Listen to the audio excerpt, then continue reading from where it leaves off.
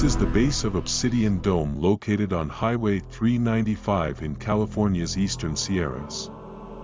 It is accessible from a 2.7-mile dirt road.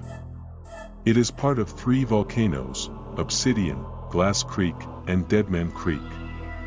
According to tree records, they erupted about 672 years ago. The dome is about a mile in diameter and rises some 400 feet above the surrounding terrain. The volcanic activity began with initial phreatic, steam, explosions. Phreatic explosions are caused by the heating of groundwater and the intruding magma. The heated water expands and explodes, blowing steam and rocks into the air. The phreatic explosions are followed by pyroclastic eruptions, which are explosive eruptions of magma. This type of volcanic activity produces obsidian, an igneous rock that occurs as a natural glass formed by the rapid cooling of viscous lava from volcanoes. Obsidian has a glassy luster and is slightly harder than window glass. Though obsidian is typically jet black in color, the presence of iron oxide produces red and brown varieties. And the inclusion of tiny gas bubbles may create a golden sheen. Other types with dark bands or mottling in gray, green, or yellow also can be found. The geologic story of this region does not end here. The three obsidian volcanoes are a part of a more complex system of volcanoes in the eastern Sierras that encircle a giant caldera that is known as Long Valley Caldera. Long Valley Caldera is a depression in eastern California that is adjacent to Mammoth Mountain. The valley is one of the Earth's largest calderas, measuring about 20 miles long, east-west, 11 miles wide, north-south, and up to 3,000 feet deep. It was formed 760,000 years ago when a very large eruption released hot ash. The eruption emptied the magma chamber under the area to the point of collapse.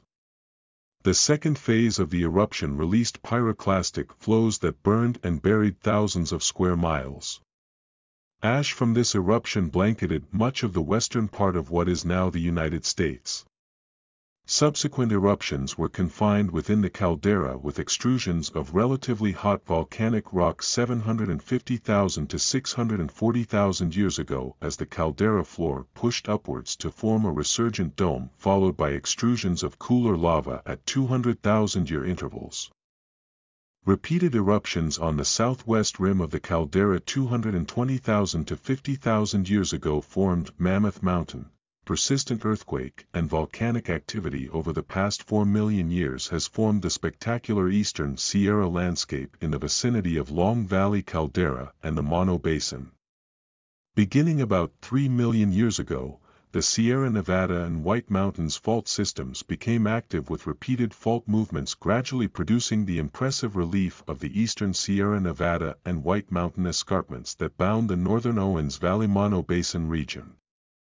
This geologically recent volcanic activity, together with unrest in Long Valley Caldera that began in 1980 and the frequently felt earthquakes in the region, are reminders the processes that have sculpted the eastern Sierra landscape over the past 4 million years continue today. Volcanic eruptions or destructive earthquakes are infrequent and unpredictable events on human lifetime scale. Scientists know enough to say that future eruptions are more likely to occur somewhere along the Monoinyo crater's volcanic chain than from within the caldera. The odds of an eruption comparable to magnitude 8 occurring in any given year along the chain are 1 in a few hundred.